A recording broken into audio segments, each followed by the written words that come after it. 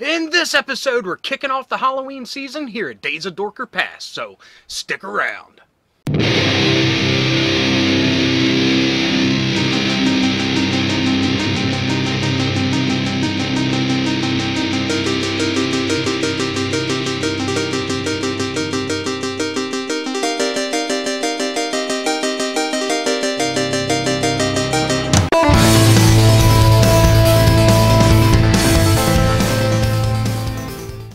Hello and welcome to Days of Dorker Past. My name is Rob, and to kick off the Halloween season, I thought what better way than to discuss my favorite movie monster of all time, the werewolf. Now, there's probably been 100 years of history when it comes to the cinema and werewolves, but there's only been a few standouts that I think are some of the best. Now, the criteria for me personally, and I'm this way with my werewolf literature as well, is I like bipedal, wolf-like, more wolf features than man, but not the on-four-leg kind of werewolf either. Now, I do like when they can go through different phases, because there's been some books I've read where it's wolfman, bipedal wolf, wolf, and that's awesome when you can have that much control over your curse. And that's the one thing I do love about werewolves, is it is a curse, but it's also a strength when you know how to harness it. And there's been a few instances where in some movies and in some books where the hero or the villain in some cases can harness that energy, that curse. But anyway, one of my first exposures to werewolves in the cinema was the classic Lon Chaney Wolfman, but not in his solo movie. No, in the Abbott and Costello Meet the Wolfman flick. Growing up on Saturday afternoons on one of the local stations, I can't even remember nowadays, they would show Abbott and Costello movies, and every once in a while, when you were really lucky, you would catch the Abbott and Costello Meet insert Universal monster here. The Mummy, Frankenstein, Dracula, the Wolfman. And what was great about these movies was that they were crossing over into the Abbott and Costello universe, but the monsters were crossing over into the monster universe as well. And they were doing this decades before the Dark Universe was ever concocted and has been put to rest already, it seems. And just remember, folks, Abbott and Costello did it better than Tom Cruise could ever do it. So, if you get a chance, check those movies out. I mean, I think the art of black and white films is lost nowadays, but I think people of our generation were lucky enough to still have those held over from the previous generation, and I think we're all better for it. Anyway, number one on my list, even though they're not in any particular order, is American Werewolf in London. Now, the reason I picked this for the first one was because everybody talks about this movie. It is a great movie, and it's a great werewolf in it. But it's number one on everybody's list, so we'll talk about it first. The werewolf in it, he doesn't get that much screen time, unfortunately, but when he does, it's perfection. The stop motion of bounding down the street to the up-close animatronic features and a dude in a costume, which always gets extra points. But the things this movie does well, on top of having a great werewolf, are the horrors of the curse itself. He's plagued by the hauntings of his dead best friend, his victims, past victims of the curse. I mean, that just shows you that he's in for a bumpy ride the rest of his life. His short life. Sorry, didn't mean to spoil anything. But the other thing that the movie does great is the horror of the physical transformation.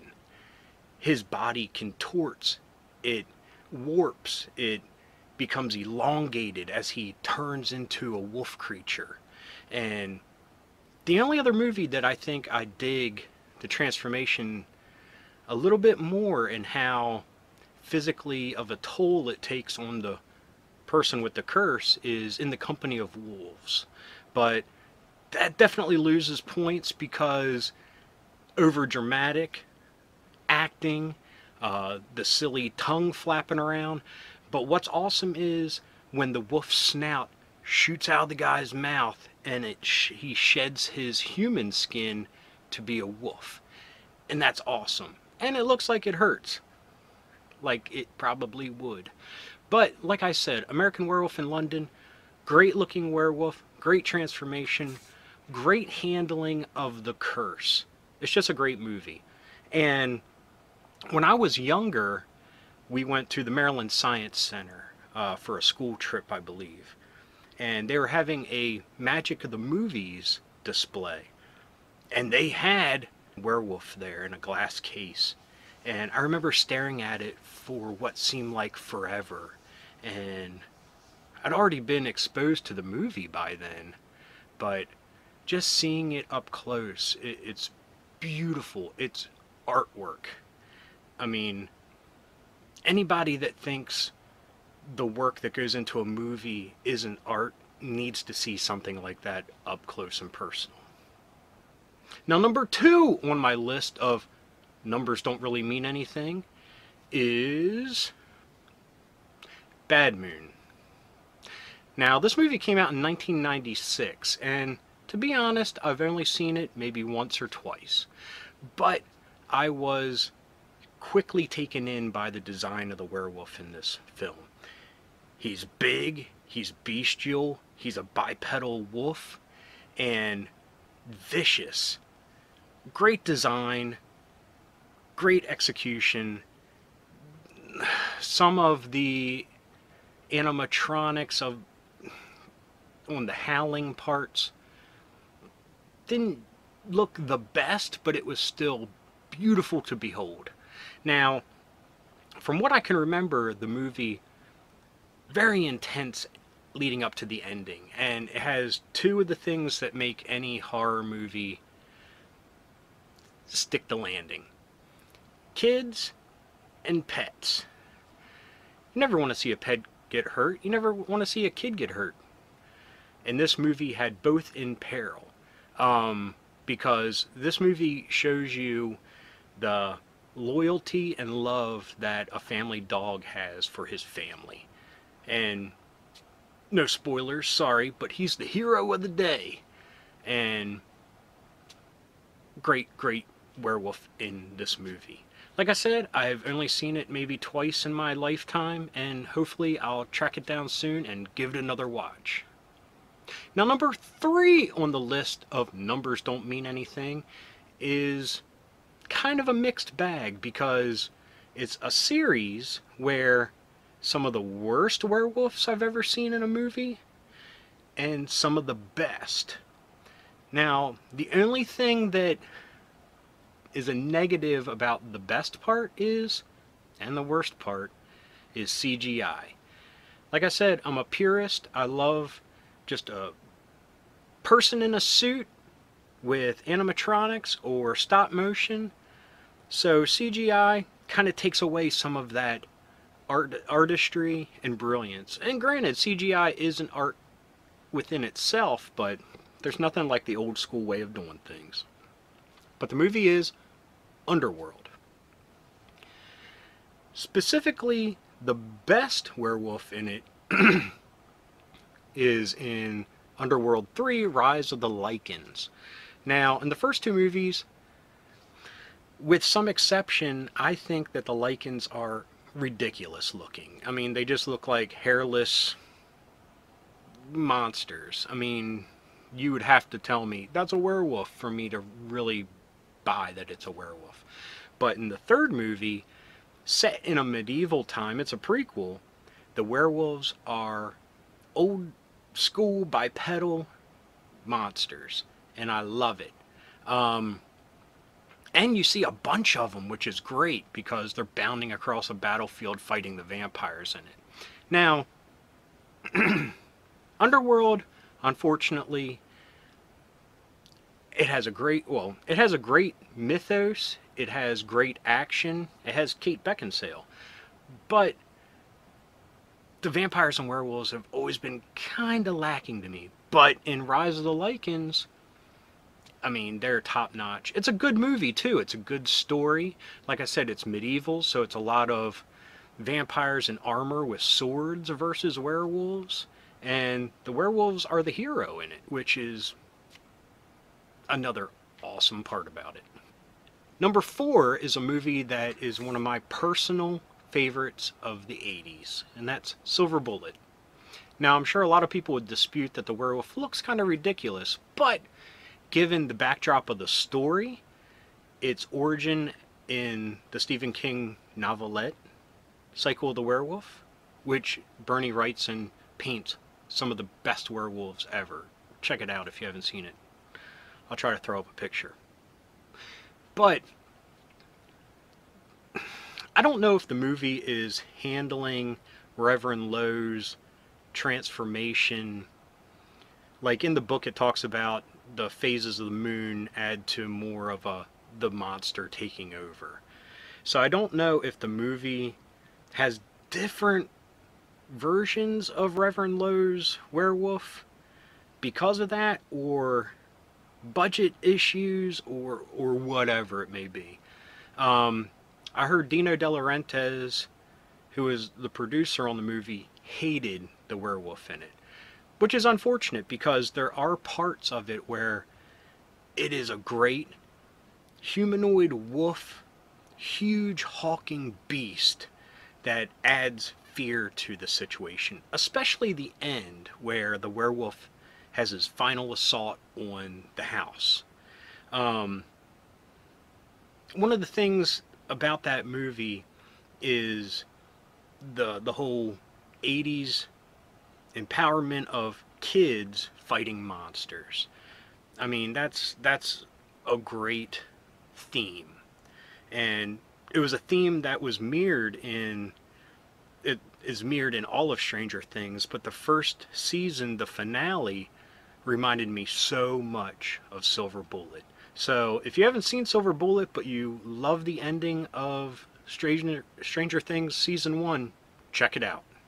Now, number 5 on the list of top 6 werewolves in movies is Dog Soldiers. Now, Dog Soldiers is a beautiful movie. It is a military movie with werewolves thrown in, as a small platoon of soldiers is trapped in an old cottage that's being sieged by a werewolf family. The werewolf designs are great. They're tall, they have the reversed, like, haunched legs of an animal, as the actors portraying the werewolves are up on like stilts. They're very spindly with big fuzzy, I guess you'd call it a mane maybe on a wolf, I don't know. Big clawed hands, and deadly, and they're smart.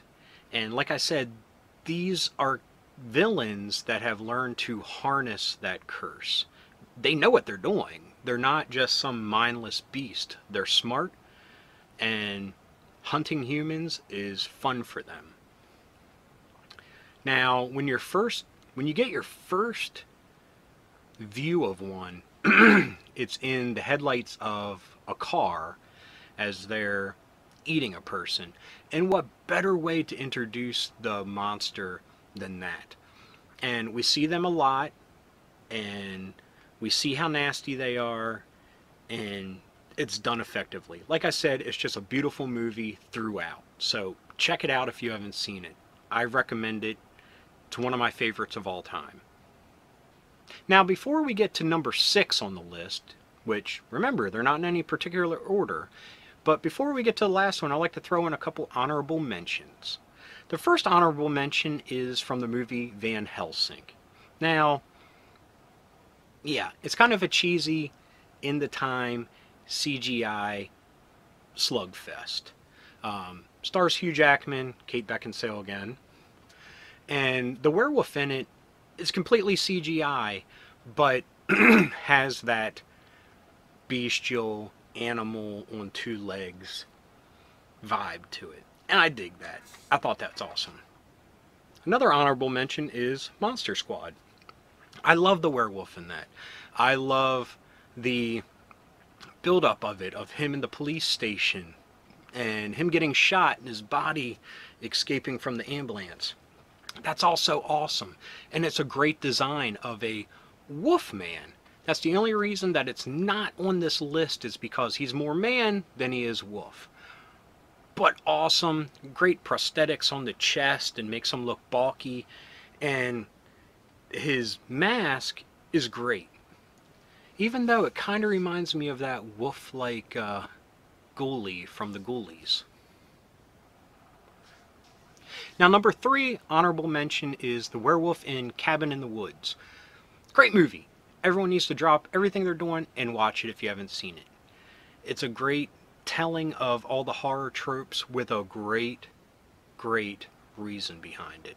But the only reason that werewolf isn't on this list, because he fits all the criteria, is he's not in it that much, unfortunately. So if he was in it a lot more, he would be definitely on this list. Okay, now we're number 6, in no particular order. The Howling. I love how big, shaggy these werewolves are, and their long, tufted ears. I mean, it cuts a very imposing form, and it's great. The movie's great. It has a lot of, I don't want to say political satire, but it has a lot of more to the story than just a horror movie, which is great. Great classic. Also from 1981, which must be a great year for werewolves, because that's the same year American Werewolf in London came out.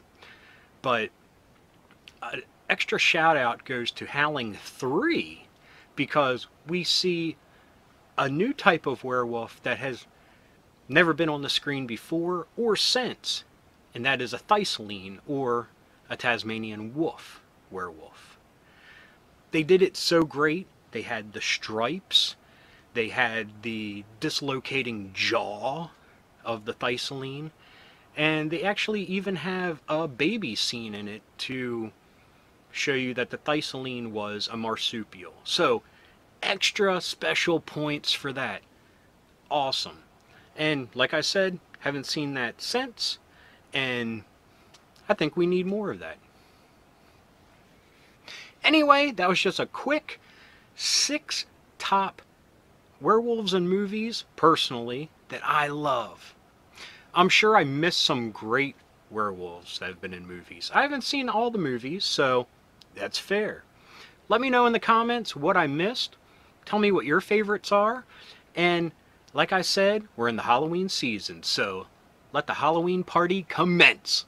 See you next week. Keep being rad. Stay dorky. Peace out. Thank you for watching this episode presented by My Side of the Laundry Room. Please check out some of these other recommended videos, and if you enjoyed what you've watched, please hit the subscribe button. You can also follow on Twitter, like on Facebook, and read up on My Side of the Laundry Room at our blog. Thanks for watching. Until next time, keep being rad and stay dorky.